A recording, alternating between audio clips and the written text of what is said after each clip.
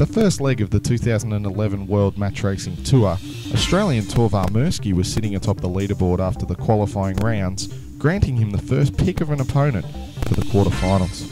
The young Aussie skipper selected early leader Alvaro Marinho of Portugal, who the Australian dismissed with a dominant 3-0 result.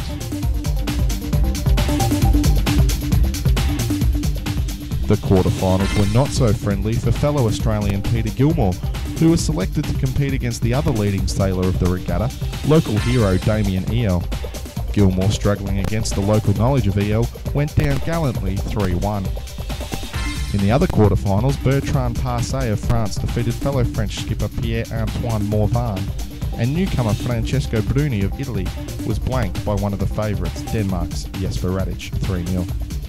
These results set up two highly anticipated semi-final matchups, Australian Torvar Mirsky versus Frenchman Bertrand and Damien Iehl, also from France, taking on Jesper Radich of Denmark.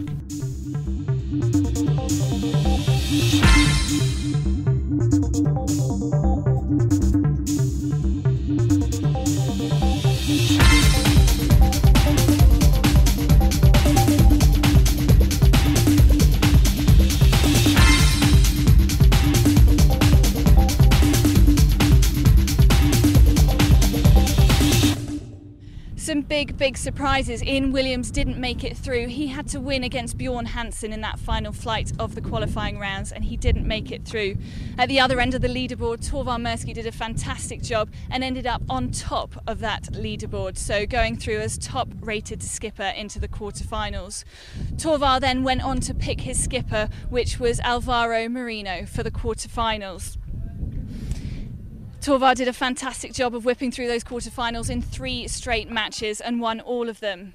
Second place Damien Iehl opted for Peter Gilmour to race against in the quarterfinals and won the first 2. Peter then clawed one back and they ended their quarterfinals 3-1. That left Bertrand, who chose fellow Frenchman Pierre-Antoine Morvan, and again a 3-1 win for Passé. That just left Jesper Radich to race against Francesco Bruni, and Jesper dominated all the way through, again winning straight 3-0 in that quarterfinals. Jesper Radich just dragged you off the boat. Thanks so much for joining us. You guys as well, having a fantastic time. Oh, very much. It was a really good day. We had a tough opponent in the quarterfinal. Francesco Bruni, skipper of Marseille Latino. Amazing sailor. Done a lot of America's Cup sailing, knows the match race game inside out. And for us it was, it was all about just lifting the game as high as we could. The good thing was we were able to do it. It's a completely new team for me and for us sailing together. We did one practice day 3 months ago, and so we had we could see early in this regatta we were struggling a little bit, but we were able to get the game going, and really great sailing today.